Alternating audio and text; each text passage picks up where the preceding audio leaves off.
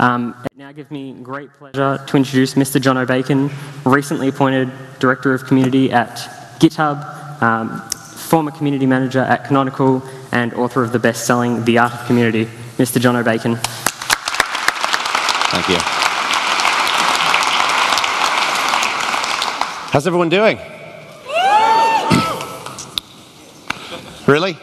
I know it was a late night last night, but come on, we can do better than that. How's everyone doing? That's more like it. So first of all, I want to say a big thank you to LCA for inviting me to come out and speak. This has just been a thrill being at LCA, and just the generosity and the hospitality of the organizing staff has just been tremendous. So please give them a big round of applause for treating the speakers so well. So, I don't know a lot of you in this room, so as a tiny bit of background, as was already mentioned, I joined GitHub recently as Director of Community, and I used to work at Canonical, helping to lead the Ubuntu community. I'm really passionate about community management and leadership and how we build strong and effective communities, and I wrote a book called The Art of Community and was founded the Community Leadership Summit. And my theory here is that the only way in which we can build strong communities is to do it together. And this is fundamentally what this presentation is all about. It's about an opportunity. And it's an opportunity that every single one of you in this room can play an important role in. But to start this story, we have to go back in time a little bit to a more unfortunate era. When I was about 18 years old, I looked like this. Hair did once grow on this head, I assure you. And then it grew inwards and came out my toes. When I was about 18 or 19 years old, I got interested in Linux and open source. My brother stayed with me for a couple of weeks, installed Slackware 96 on my computer, left and put the login details on my screen on a post-it note. So it was a fairly abrupt introduction to Linux and open source. And back then, like many of you, I got connected on something that looked a little bit like this, one of these big old bulky beige computers. That's not actually running DOS from what I can tell, so don't zoom too close into that. But what was tremendously empowering about this time was that that computer gave me access to a whole world that was new to me. I was an 18, 19-year-old kid living in southern England with a stupid haircut. And as far as I was concerned, I didn't have the ability to have much of an impact in the world. I'd always had a desire to make a bigger difference in the world, but there was no way for me to do that. I was limited by the scope of my local community. Getting this computer and getting Linux and getting connected to this global collaborative world was incredibly empowering, and it changed the course of my life, and I know it changed the course of many people's lives in here as well. But what was interesting about this time was that community was really at the beginning. We just started seeing people kind of getting together and building interesting things. And this is what I refer to as Community 1.0. This was the very early days of how we tended to do things. I mean, we can go all the way back to like the mid-80s, where people at MIT were building software. But in terms of how we were starting to see this forming across the world, this was the very early days. And the spearhead of this was arguably Linux. How many of you were using Linux back in 1998, 1999? A lot of you, right? So many of you, this will feel very familiar to you. Around that era of Community 1.0, I think there were some fundamental elements that were present there. The first thing is that it was fundamentally observational. The way in which we learned communities was just by watching what other people did and learning from them. Linus Torvalds never set out to be a community manager or a community leader. He wanted to build a kernel. But the way in which he put together that community and structured it in different ways, he kind of just picked up from what other people were doing and what some of the contributors were saying will be useful and this, that, and the other. So it was very kind of like laissez-faire, kind of a bit random in how people were learning how to build communities. The second thing is that it was organic, is that people would just say, I've got the cool idea for a free software or an open source project, I'll just work on it. There was no like big structured formalized effort, you know, by and large, back in those days. It was just, I've got a cool idea for a project, I'll start working on it. So it's a very organic environment, which made it a little difficult to find interesting projects that you wanted to work on. The other thing is that it was really technical. You know, if you didn't know C, then you basically couldn't participate in a lot of these communities. And when I got involved, I knew a bit of C, but I was not, by any definition, the kind of person who could contribute to the Linux kernel. So it was a very technical environment. Even if you wanted to build if you wanted to write documentation, you had to know LaTeX, which is basically programming as well. So it was a very technical environment, which meant that a lot of people couldn't get involved in it. And then we started moving forward to what I would describe as Community 2.0.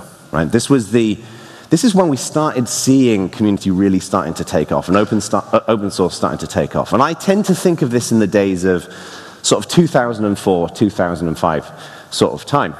And we saw many examples of that across the years. You know, Jimmy Wales set out with this ambitious goal of documenting the world's knowledge into Wikipedia. And now that site is valued by the Smithsonian at tens of billions of dollars. You know, it's changed how people learn. And it's just a tremendous project. We've seen Red Hat recently valued at a $2 billion open source company, the first company to hit $1 billion. Phenomenal success, all based around open source and free software. OpenStack has democratized the cloud in many different ways. And of course, GitHub has become the place where people, it's the lingua franca for how people build technology and how people build code together. And there were, of course, some principles within Community 2.0 that pertain to that part of the history as well, some commonalities and some common threads in how we started building communities at the beginning of that era as well. The first thing is that we experienced what I've been calling for about 5 or 6 years now a community management renaissance. And you know, the Renaissance was a period of time in history where essentially the medieval ages got connected to the modern era. And what it was an era in which people were writing things down, where they were learning repeatable best practice, where you could go and learn how to be a mathematician, how to be a scientist, as opposed to just observational elements like we saw with Community 1.0. So we started writing things down. I wrote my book, The Art of Community, which is just one way of doing things. It's not the only way. And there's lots of documentation around how you can do that. So that meant that people who were new to this, who didn't have the benefit of the hindsight of learning previously, they could actually start from a position of an informed perspective. We also started seeing self-organizing groups, people getting together to actually encourage other people to build open source and free software. Groups such as GNOME and KDE, the Linux Foundation, the Eclipse Foundation, the Apache Foundation, all of these different groups getting together to spearhead the creation and the formation of new technology and new community. So we started seeing a growth in this movement moving forward. The other thing as well is that we started focusing much more on diversity. And you know, diversity is always a hot topic at conferences, and we often talk about diversity within the realm of gender and sexuality and things such as that, which is obviously very important. But not only, I think, did we see in Community 2.0 an increased focus on that kind of diversity, but also the diversity of skills as well. You know, back in the early days of Community, it was very technical. In 2.0, we started seeing people doing documentation and translations and advocacy and other bits and pieces. So those people who weren't phenomenally technical actually had a seat at the table in which they could participate and play a role in this. And then the other thing, which I thought was particularly exciting, you know, and I think this really kicked in sort of 2008, 2009 time, was companies getting engaged in community as well. Companies were saying, we identify that community is important, that it's relevant, that it serves our businesses well. We're going to start focusing on this, hiring people to do this, and bringing them in. And this is a very different dynamic, because at that point you're connecting an internal company culture to an external culture that might be quite different, and there's a lot of nuance in how those two bits fit together. This also opened up a period in which there were some people, sadly, would go to companies and that didn't really get community, and they'd have a tough time because navigating that culture would be difficult. So this has become more and more of a focus of community management and leadership. So this all begs the question, what is 3.0 going to look like? What do we want the community of the future to be? And I've spent my career, just as one person, you know, in our wider community, focusing on how do we build effective, reproducible communities for everybody to benefit from. But it does beg the question, why? Why do we care? Who cares about communities? Like, why is this important to us? I know that this is not the audience to ask that question to, because you all understand the benefit of this. But in my mind, the real reason why we should be doing this is that thoughtful and productive communities make us as a species better. I'm firmly of the belief that we as a human race are not working at our maximum efficiency in terms of how we collaborate together. And the reason for that is because the communities that we're building today are primarily architected by people who kind of know what they're doing. And I don't think most people in the world know how to build communities, and as I'll get to later on, it's quite complicated. So there are lots of people out there who can do the great work within a community that aren't equipped with the tools and the knowledge they need to successfully set up their own communities. When we bridge that gap, we by definition make us as people, as human beings, more efficient. We innovate better, we create a more diverse and a better and a happier planet. And that's the reason why I think this is really important. So, as I mentioned earlier on, back in the earlier days, I had one of these, right? One of these computers. And the thing that was remarkable about that was I could download software that I could work on, that I could hack on, and it was connected to the internet. Those primitive benefits opened up a whole world of exploration for me as just one person. But we should first look at the era that we live in today and how community might map to this. So first of all, we've seen a tremendous growth in computing power. The graph on the left up here, I know it's a little bit fuzzy, but it shows the growth of computing power over the years. This is basically Moore's law. If you follow this growth curve, in 2025, a $1,000 computer will be as powerful as a human brain. Just think about the application for big data, for artificial intelligence, for machine learning, having that kind of power at your disposal. Just go and talk to Keith Packard from HP about the work that they're doing on the machine as a good example of how we're escalating computing power. The graph on the right shows the growth of internet access, because horsepower is, they just fist bumped, that was awesome. HP fist bump. The graph on the right shows the growth of internet access across the world. And this is not just people in Western countries getting faster and faster internet connections. This is people in countries that have never been connected before being able to get connected. So it's not just horsepower, it's the access as well. But these people are not getting connected through their traditional big bulky desktop computers. They're typically getting connected today through smartphones. And this graph here shows the growth of smartphone usage across the world. So what we're seeing here is power is becoming ubiquitous, access is becoming ubiquitous, and the device usage that we're using is varying. And this is all things we should consider in how we build the next generation of community. But what's interesting here as well is that the palette, the range of tools and textures that people have got to play with in building innovative things today is varied as well. It's very different to when I got started and how many of you folks got started. Today we have things such as cheap computing, Arduinos, Raspberry Pis. We've got things such as 3D printing, the democratization of manufacturing. We're seeing a growth in drones. We're conquering the sky in a repeatable manner. We've also seen, of course, the massive growth of open source, not just for building interesting applications, but frameworks and compilers, and people taking the open source methodology and applying it to businesses. We've seen the ubiquitous growth of the cloud. So if you stick an Arduino into a 3D printed case, you connect it to a drone, you run open source software on there, and you run out of horsepower, you've got an endless amount of horsepower for powering what you want to do computationally, as well as data processing and other things in the cloud. And what really excites me is that for many years, people have been innovating in different ways. They've been sitting in garages, building interesting and exciting things, and there's always been a gap in getting that thing out to consumers. And crowdfunding has provided one method of bridging that gap, where the public become the venture capitalist, and we start seeing just tremendous projects being able to come out to the surface that are often the formation of new businesses as well. So this is an incredible era for us to be in, with the horsepower, with the internet access, with the range of tools that we've got at our disposal. And what this is resulting in my mind, is hundreds of millions of new minds getting connected into a global conversation, empowered by the opportunity to build interesting things. This isn't just about building cool technology that makes the world a better place. This is about building things that empowers those people to have better lives, to feel collaborative and to feel engaged.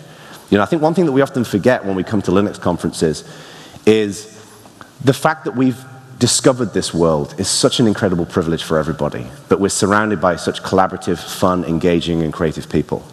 And there's many people out there that haven't experienced that world yet, and they're getting into that.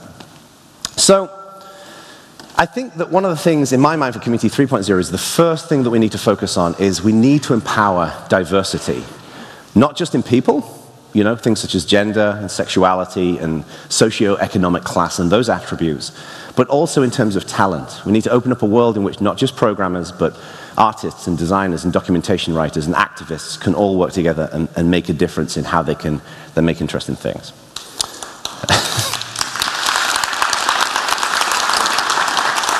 What's also exciting to me is that we are fundamentally, as humans, pretty linear creatures. You know, our brain up here hasn't had a hardware upgrade in quite a long time. And we're using the same hardware as we were using hundreds of thousands of years ago, where the main challenges that we were dealing with was finding food and is that a tiger in the bush, is it going to eat me? And today we're using the same hardware where we have this massive knowledge of the world and all these intricacies of how things fit together and social dynamics and all these different pieces.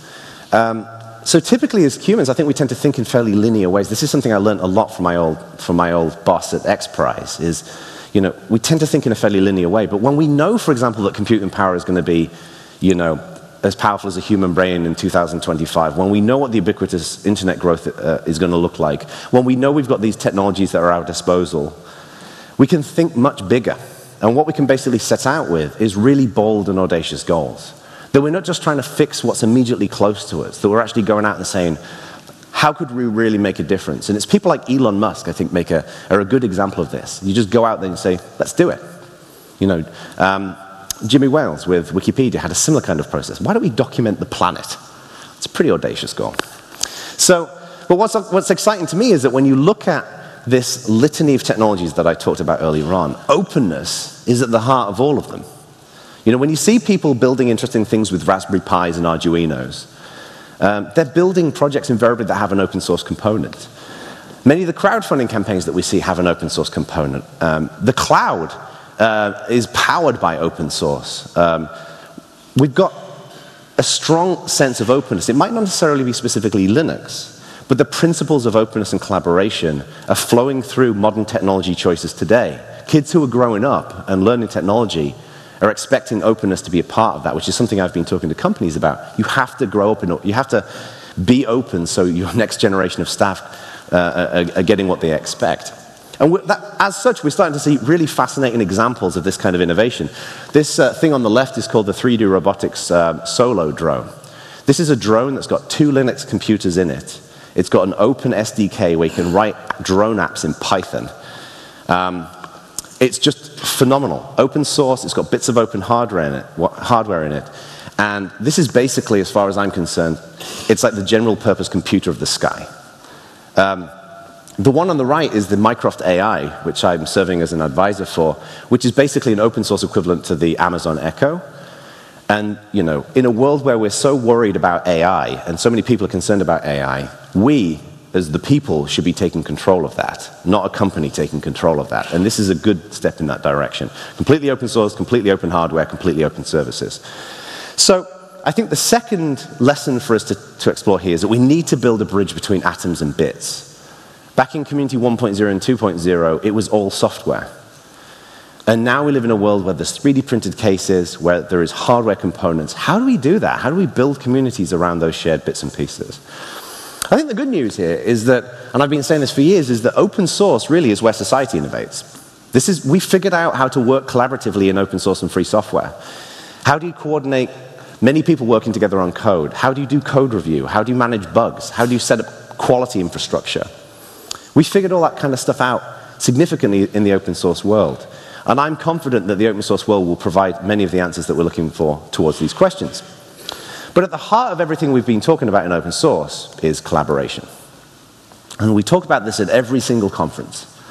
Why collaboration is important. Different methodologies of doing collaboration in different ways. Is Donna Benjamin in here? Yes. Yeah, there she is. Donna is one of my favorite people because she put together, we do a community leadership summit every year in the US, and we've started doing local ones, and Donna's done one for the last couple of years over here, CLSX at LCA. And that day was talking about collaboration and making us more efficient and making it more fulfilling and thoughtful in different ways. And collaboration is an important thing for us to focus on, but in my mind, the real thing we need to crack here is predictable collaboration.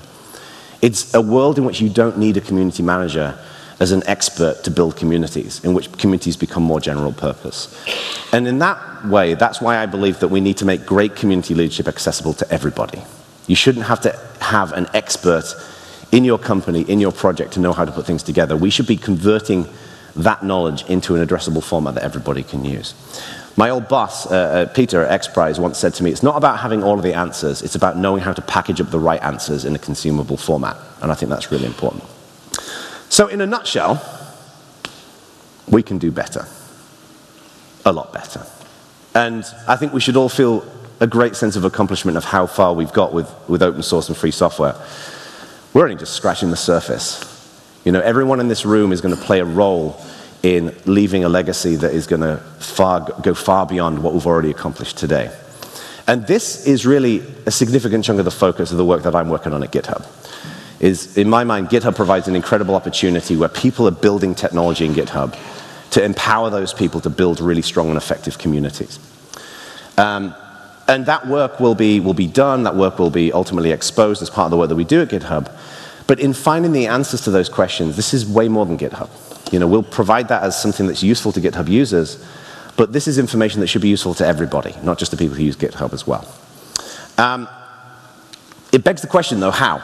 I've basically laid out what I think we need to do. How on earth do we do this? How do we get started? Well, I think the first thing we need to accept is that this is not just about technology. Like, most of us in this room are pretty heavy technology users. We talk about tools and software and hardware and things that those things can do for us that are interesting and exciting. But I think when you take away the screens and the lights and the cell phones and the seats and all of these banners and that laptop, when you remove all of this stuff, I think we sometimes forget that we're just human beings. We're animals. And we have a fairly consistent set of motivations, worries, things that we're excited about. And we shouldn't remove the humanity from the consideration of how we build great communities, because it's about humanity in many different ways. And I believe that everyone in this room, and everyone outside of this room, everyone who's watching this on the stream, everyone wants to live a life of dignity. And if you live a life of dignity, to get that, essentially what you need is to feel a sense of self-respect, a sense of self-worth. If you love yourself, you'll invariably feel a sense of dignity.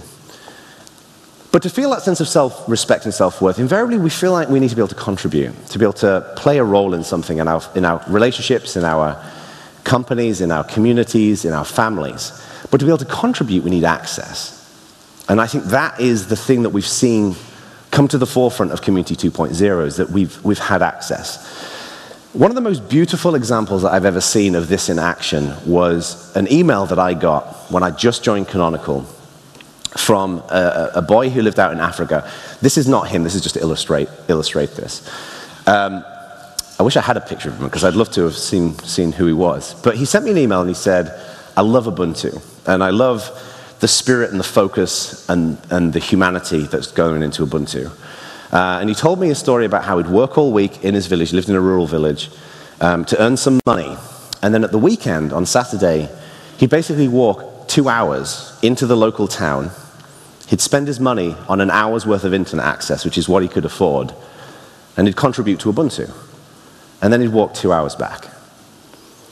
The level of passion that he had about Ubuntu, and you could replace Ubuntu with Fedora or any other project, it drove him enough to put that level of investment of time and energy into doing that. And at that point, when I got that email, I realized my role as a community manager or as trying to drive this movement forward is to help him to get the most out of his hour. So he feels fulfilled and he feels productive and he feels a sense of belonging in that contribution that he made. There are hundreds of thousands of stories like this around the world that we have no idea about. And I think focusing on this is helping us to bring those stories to the surface. So I think I'm a big believer in zooming out and then zooming into the more specifics. So I think the first thing we need to explore is the different types of value that we want to focus on that we drive in community. And I would divide them up into two areas, tangible value and intangible value. So tangible value is the stuff that you can measure.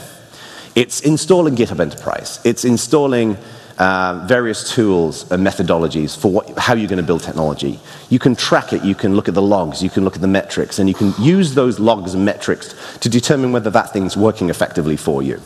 That's what tangible value is. And tangible value is handy because you can count it. And if the numbers don't look right, you can drive the numbers in different directions by influencing different things. And we tend to spend a lot of time at conferences talking about tangible value. We're comparing source control systems and bug tracking systems and whatever else. But that, to me, is not the hard bit. The hard bit is the intangible value. And that is the relationships, trust, respect, dignity, the things that are important to us as human beings. And part of the challenge here is that one of the things that I've been getting increasingly frustrated about in the world as I get older is that the world is architected through the eyes of an economist. And economists want to put things into spreadsheets. I don't really like spreadsheets. And I don't like the things in the spreadsheets. And when you're trying to take natural phenomena and trying to convert that into a metric that you can track in a spreadsheet, you usually don't get good results. And the reason why I don't particularly like this is because these kinds of economists think that people are pretty rational, that we operate like machines. In reality, we're hugely irrational. Every single one of you in this room is massively irrational. We don't make wise decisions. If everybody made wise decisions, we'd all have savings. We'd all be thin and slender and exercise weekly and eat really healthy food. We wouldn't do drugs.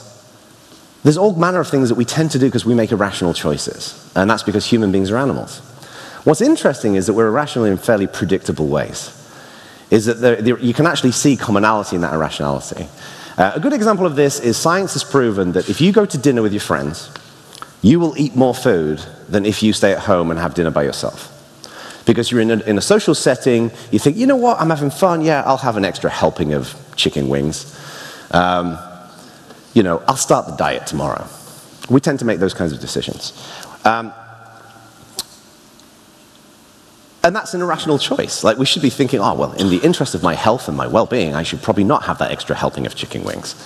So our rationality is fairly predictable in different ways. And this is fundamentally the study of behavioral economics. My best friend, Stuart Langridge, got me interested in this a couple of years ago. And what was exciting to me about this is that it basically provides a scaffolding on how we can understand that intangible element of people.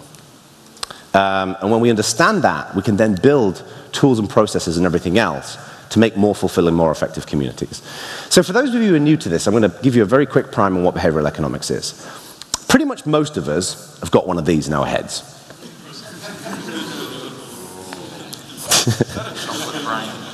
Is that a chocolate brain? Chocolate brain. You should never reward that, by the way. This is bad behavior to reward. Me singing chocolate brain. So we've all got a brain. And there's a wonderful author called Daniel Kahneman, and he proposes that we have two types of thinking, okay? So we've got, the first type of thinking is called System 1 thinking. System 1 thinking is essentially just immediate gut reactions, like primitive, you just do it. You don't think about it, it's just a subconscious, you just do it. So, I'll give you an example. What's your name? Grant. Grant? So, if I said to Grant, what's 1 + 1? You just say 2. It just immediately pops out your head. You don't think anything of it. That's System 1 thinking. System 2 thinking is the notion that you really think and you consider and you consciously assess things. So if I said to Grant, I'm going to give you $30,000, you can go out and buy a car with it. You'd be thinking, okay, which models should I assess? What's the safety record? What options can I get? You'd assess all these things and you'd spend some time and eventually come to a conclusion, but there'd be a certain amount of decision paralysis in how that works. There's a wonderful speaker, TED speaker called Rory Sutherland, who once said that System 2 is kind of like the White House press office making excuses for what the president does, which is System 1 thinking. And this is how our brains work, is that in reality, a lot of the core reason why we react to different situations in different ways is because of that just built-in, just gut, primeval, thousands of years brewed into our brains kind of System 1 thinking. So if we really understand how that System 1 operates, and if it is predictably irrational in different ways, it sheds a light on ways in which we can identify methods of kind of harnessing those things to build stronger communities. The problem with behavioral economics, and if some of you are going to go away and look this up, is that it's really fascinating to read, but it's very difficult to apply it in real life. And what you have to do is you have to look for the principles in behavioral economics writing and pull those principles out and then apply them to the work that you're doing. But there is one person, this guy called Dr. David Rock, who is a neuroscientist, and he performed a really interesting study that I think is a good introduction to how we can start thinking about how we build great communities. He basically did a ton of ethical research in animals. And in doing this research, he identified through various social testing that animals just have a certain set of core principles that are in System 1 thinking. Just things that happen to most of us, that are important to most of us. And he posits that these apply to human beings as well. He calls this the SCARF model. You can go and download the PDF of this. It's a little heavy, like most academic papers are, but it's a really fascinating read. And it doesn't just apply to communities, it can apply to how you work and your families and other things as well. I'm going to walk through this real quick. So the S in the SCARF model is status. as human beings, status is really important to us. There are people who will say that they don't care about status. Those people are not really being very frank with you. We all care about status. Just look at LCA. There's already some clear status roles. There are attendees and speakers, the speakers and keynote speakers. There are the organization staff and attendees. You've got people who've come to LCA for 10 years, and then people who've come here for the first year. All of these play a slightly different role in how we engage and interact with people and how confident people feel. So one of the things that we can do here is we can think of the status types in our communities and identify ways in which people can flow through them. The problem is when you join at a particular status level and there's no way in which you can flow to other status levels. That's when people get frustrated.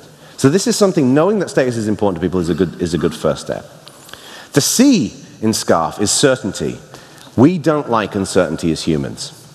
Think about those times when you're not sure if your boss thinks that you're doing a good job. Think about those times when you're worried about the political climate where you live, where you're worried if your spouse is happy with you, if your kids are happy with you. Think about all those times when you feel that sense of uncertainty. It causes stress, it causes anxiety. And stress and anxiety can cause people to behave in ways that they wouldn't ordinarily want to behave. So if we can reduce levels of uncertainty in communities, it makes people feel more comfortable. I think this is particularly important for communities that have a company attached to it. Because when you've got a company, the people who work for that company always have more information than anybody in the community. That's just the nature of the beast. And it's important to provide certainty around what that company is doing as best as you can, because sometimes when people don't have the answers, they make them up in their own heads, and that can cause uncertainty and stress and anxiety. The A is autonomy. One of the things that Dr. David Rock identified is that as humans, we absolutely want choices. If you're pushed into a situation and you have no choices, you don't feel a sense of control, and therefore it feels frustrating. And what's interesting is that you can create choices that ultimately all lead to the same conclusion. And this is what's known as choice architecture. So for example, we were talking to Grant earlier on. If Grant goes and buys the car, you can choose, colors and tire options and body shapes and all this kind of stuff. Fundamentally, the money's all still going to Ford or BMW, whoever. But the act of being able to choose and customize that thing feels really rewarding. Think about how at Linux conferences, we love configurable software. The very first principle of Unix was the fact that you could plug it together in different ways, and we loved that. That's why we got involved in that. And that's a pretty exciting consideration that we should factor into our communities as well. The R is known as relatedness, and relatedness is essentially saying that while status is important, social groupings are important as well. And this is about identifying different groups that you will see within specific communities. So for example, in the Ubuntu community, we'd have our core developers, our Motu developers who would work on Universe, essentially the long tail of the Debian archive, documentation writers, translators. If you're a single person and you walk into a massive group of people but on your own, it's unnerving, it's scary because the scope is huge, but when you join a specific small group that you've got a connection with, it's easier to kind of get a sense of the culture, to feel like you've met like-minded people, and to bring yourself into that particular community. So relatedness is very important as well. The final one, which I thought was the most interesting one in his study, is fairness. And this is not just the fact that we all wanted to be treated fairly ourselves, is that we don't like it when other people get treated unfairly. So we talk a lot at conferences about diversity. I'm a heterosexual white man. I am the living embodiment of what privilege means. And so for me to go into a community, I generally get treated fairly in most situations. And I like the fact that I'm treated fairly, just from a selfish perspective, but I also really don't like it when I see my friends and associates in the community who are underrepresented groups who are treated unfairly as well. And that's a core principle in how we as humans work. So fairness is not just important in the individual, but also making sure that it's more ubiquitous throughout the rest of the group. So these 5 components in SCARF, I think, are a really great opportunity just to provide some structure on how we can start building communities. So at that point, we're starting to figure out what the people element is. Now we actually need to convert this into stuff that we can actually do. And this fundamentally boils down to experiences and choice. And before I go into this, I want to share 2 golden rules that I've learned over the course of my career that I think are really helpful to share, because they apply to not just how we build Community 3.0, but also how we build great relationships in companies, with our families, and elsewhere. The first golden rule is that we accomplish our goals indirectly. If you have a big goal and you just go running straight at it like a bull in a china shop, you will be less successful invariably than if you explore the different ways in which you can influence that outcome. The example here is Boeing. Boeing make great airplanes, and their primary mission statement was to make great airplanes many years ago, and they made great airplanes. Then they had kind of a strategic change in the company, and their primary focus changed to delivering shareholder value. And consequently, they stopped making great airplanes because they were so focused on delivering great shareholder value. So they switched the focus back to making great airplanes, and the side effect of that was great shareholder value. And that principle, I think, can apply in lots of different situations. The second element here is that we influence behavior with lots of small actions. The biggest, what's the word I'm looking for? The worst offender here of doing this are governments. Governments will say, we have a problem in our society, drugs, childhood obesity. Here is the $200 billion, whatever it is, kind of campaign to stop this. Whereas in reality, and this will probably resonate with a lot of you, the way in which we really kind of make a difference in the world is lots of small aggregated actions that lead up to something big. A good example of this was, there's been an issue with childhood obesity in America for a long time, and there was a lady who was a principal of a school, and she wanted to make a difference in this. So instead of trying to set up this massive big campaign or big project, what she did is she went and talked to her lunch staff, and she asked them to lay the food out differently. So all the healthier stuff was at the front of the line, it was better lit, it looked more appetizing. All the unhealthier stuff was kind of held back a little bit, it was at the end of the line so the kids would fill their trays up first. Consequently, when they counted it, most kids picked the healthier stuff. A very small action that resulted in something that was ubiquitous in terms of heading us in the right direction. There's a great book by this guy called Richard Thaler called Nudge that you should read if you want to check into that theory or that philosophy more. So with these two golden rules, I think that what community is all about is building experiences. And a good example of this is when you go to the doctors. Go to the doctor's office and there's a lot of there's a decision tree about how that happens. You show up, where do you park your car? Do you have to go in and fill a form in first? Is a nurse going to take you and take your blood pressure, your weight, your height, and all that kind of stuff? And then see a doctor, or maybe you see the doctor first. How is the information going to be documented in the system? What does the room look like in which you're sitting in? All of these small considerations. And you can basically map a lot of these things down to a flow chart. You can basically say, given the optimal experience of how I want to build a doctor's surgery or how I want to build a community, what would that experience look like? And I think this is where we get into how we build Community 3.0. It's about building really comprehensive experiences that feel rewarding to people.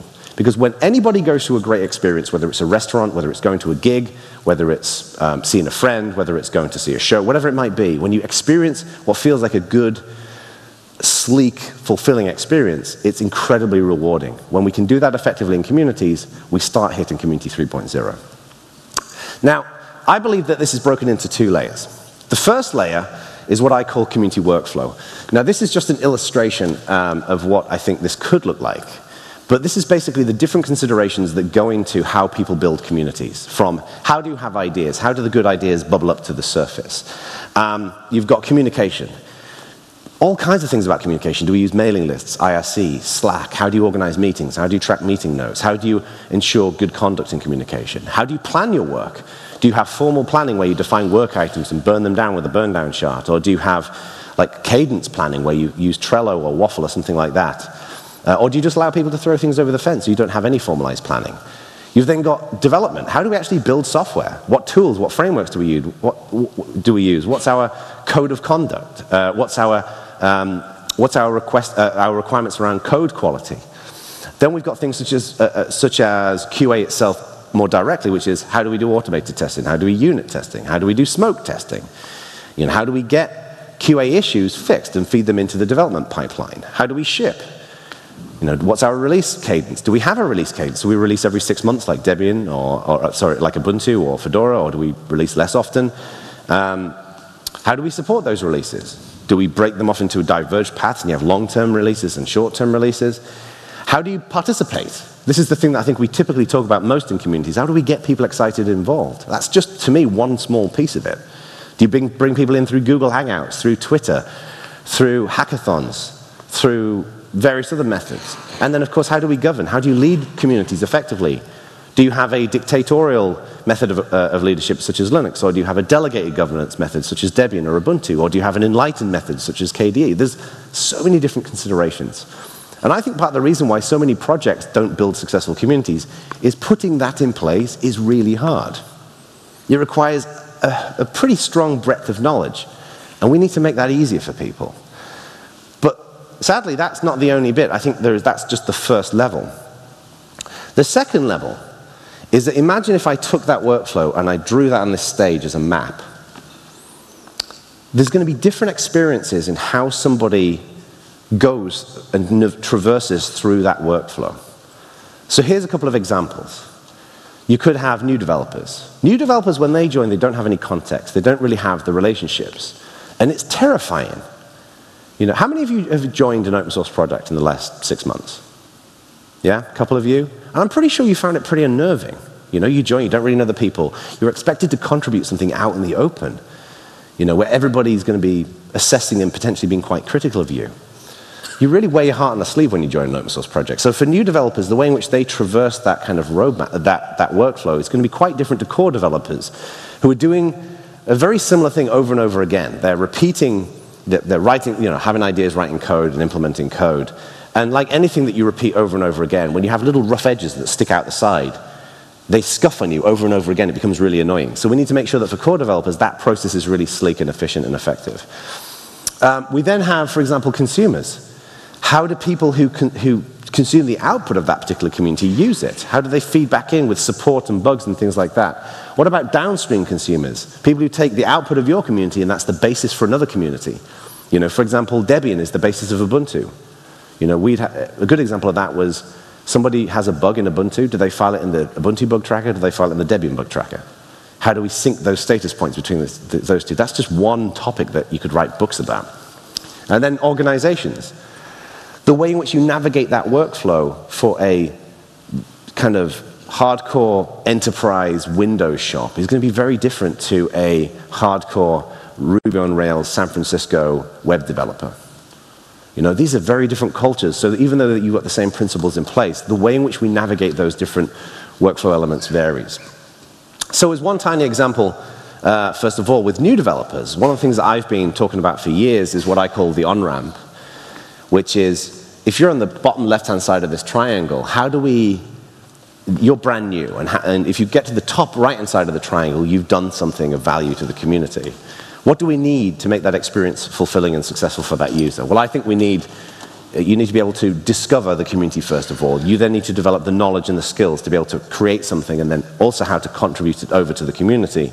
You need to know how to get started. What should you work on? Do you work on an existing task? Do you just create something new that's of value? But you don't want someone to work on something that ultimately isn't going to be useful or rewarded by the community. How do you get help and support in a way that feels accessible and fulfilling? And then finally, how do you receive kudos and a sense of appreciation for not just contributing to the community, but sometimes also for questioning some of the basic principles of the community and thinking of new ways of doing it? That is very different, for example, to core developers who have this kind of cycle that I mentioned earlier on of creating code, doing QA, maintaining that code, because core developers also do things like governance and mentorship and code review. So these are all very different experiences for navigating a fairly consistent workflow and infrastructure that you might have in place. So as I bring this in to a conclusion, my view here is that for us to build a next generation of community that is diverse in people as well as talents, that bridges the gap between atoms and bits, that is something that is fundamentally fulfilling for people and that is reproducible so non-experts can set up effective communities. We need to first of all understand that system 1 and 2 thinking, how we are predictably irrational in different ways as humans, to use that as a basis to then identify behavioral patterns that don't apply to everybody, but they apply to a lot of people. That can help influence how we direct and construct that workflow, and then how we construct the experiences that navigate throughout that workflow. And when we can package that up in a way that feels accessible, reproducible, and fair to people, I believe that we will get to a point where we have Community 3.0. And the whole point of this, and I got back to, earlier on in this presentation, I mentioned that we're human. The one thing I've been saying for years since I wrote The Art of Community is that the most important thing that we deliver in any community is a sense of belonging. When you feel part of something, when you feel part of a group, and you feel like your contributions are appreciated, you don't have entitlement, but you feel part of something that's bigger than you, and you're enjoying that, you will stick around in that community for years. That's how you get people to join and stay in communities. Just think about those of you who've been to LCA regularly. I've met people who've been for 8, 10 years since I've been here. I'm sure a reason for that is because you feel a sense of belonging. When you show up at LCA, you're among friends. And that's just incredibly rewarding for people. But it's not just that, it's about opportunity as well. I said at the beginning of this presentation, I believe that we are fundamentally inefficient as a human race when it comes to collaboration, and I stand by that. But I think to myself, when I had that beige computer and it was an internet connection and it was a very early version of Linux, the impact that had on my life, that had on my perspectives and on my career has been profound. And if we get Community 3.0 right, and every single one of you in this room has got a jigsaw piece that you can put into that puzzle to help us do this, just think about the legacy we'll leave for people like him. That's my 3-year-old son. And when I think about the world that he's going to grow up in and the opportunity that he's going to have, it's going to be an incredible legacy for all of us to leave. Thank you.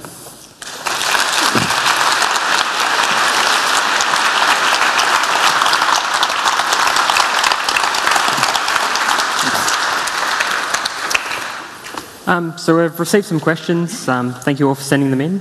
Okay. Mind if we go through a couple? So Adam Baxter has asked, do you have any ideas for increasing the signal-to-noise ratio in open source communities? Signal-to-noise ratio. I think it's a problem that we have. I think part of the reason why it's a challenge, that signal-to-noise, is because the people who are generating the noise are usually doing it with great intentions. There is a real distinction between people who are trolling, who are just being problematic, and people who are just not very deft in collaborating, so they generate a lot of noise, and people who are more deft at collaborating could get to the same point with fewer words and fewer interactions. I think that there's a few methods that we can use to tend to this. One is mentorship, is helping people to be more efficient and more effective in how they collaborate together. The second thing is, I think, is thinking about how we define reputation. One of the things that I've been exploring quite a lot in the last couple of months is, what does good contribution really look like, and how can we synthesize that in a way that can apply to lots of different communities? Like, the problem with a lot of reputation systems is that they can be gamed, and they can shove people into one template of what a community is. And there's lots of different types of community with lots of different driving forces. But I think having a community understand what the concept of what great contribution is, understanding what that is, can be a useful tool for when somebody is generating a lot of noise, is sitting down then with a friendly tone and saying, this is what we'd like to get to, we believe in what you're doing, and here's some guidance for how we can get you to that point. Okay. Paul Waper has asked, you talked a lot about technical communities, and we see sites like Stack Overflow bridging technical and non-technical people. We also see many other communities online, from Reddit to 4chan and others, where we've seen things where people can be incredibly destructive to other human beings. Is there a bridge between technical ability and compassion? Or in other words, how can we use our technical skills to bring more empathy and humanity to other communities? Good grief. That's a £2.50 question, isn't it? It's a great question. I think there's so many layers to that. I'm a big believer in that leaders and communities need to set a great example. And there are people who don't like the notion of that, who don't like the notion of they just want to kind of operate in the way that they want to operate. And I don't think setting a great example means that you remove the individuality of people. I think the thing that's most incredible about open source and free software, I think, is that people are themselves. People can can go out into a conference, can go out onto the internet and be themselves and do incredible work. But I think that fundamentally reducing that destructive influence is about setting a good example and making it very clear that you will not tolerate that.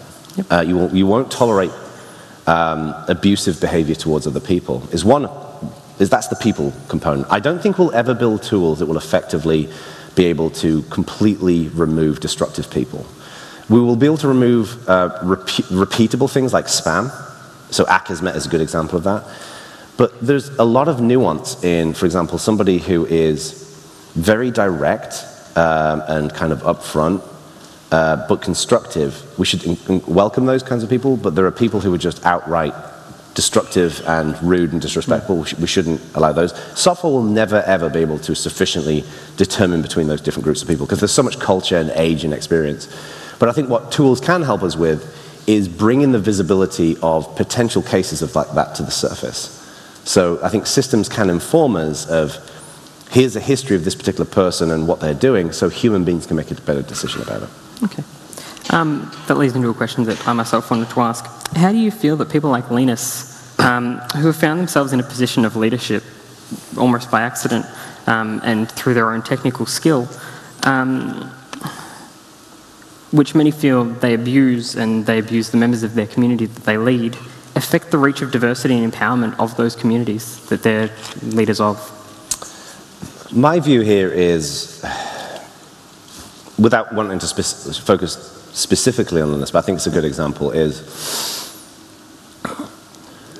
like many topics, I think you have two far sides of the debate. So in the Linus thing, you've got people who think that he is absolutely doing the right thing, is well within his rights. You know, the reason why Linux is successful is because of the way that he approaches the project. And then you've got other people who believe that this is absolutely phenomenally unacceptable and that we shouldn't tolerate any of that at all. Like everything, I think there is something in the middle. And with that particular case in particular, you know, when I said earlier on about leadership is about setting a good example, I think that should apply to Linus. Yep. You know, I think that's important. And I think people who don't want that responsibility, then that's part and parcel of being leadership. Being a leader. However, I do think that sometimes people conflate very direct, focused communication with abusive communication. And I think, again, the challenge here is that it's so nuanced, and I think so many different people define the lines in different ways, that there will never, ever be a consistency of opinion on this. So my view is, you know, there's a lot kind of rolled up in the Linus example because, for example, you know, Linus will treat people who he's known for many years, who he can speak very freely and openly with, in a specific way, and that could be seen as incredibly disrespectful. It's fine within the context of his relationship with that person, but it doesn't set a good example for the community. So my view is, like, in that particular example, I think Linus is an awesome person, and, you know, I've known him for years, and he's a great guy, but I think kind of he needs to dial it back a little bit and accept the fact that even though it might be okay within the parameters of that relationship, you know, perception is everything. And it does set a certain type of example that you don't necessarily want. So. Okay, thank you. All right, sorry, we've got a few more questions. Do you mind if we send those through to you via email and Happy to respond help. on the list? Yes. All right, another round of applause for Jono Bacon. And as a token of our appreciation for you flying all the way over, I've got this gift for you. Oh, thank you. Thank you.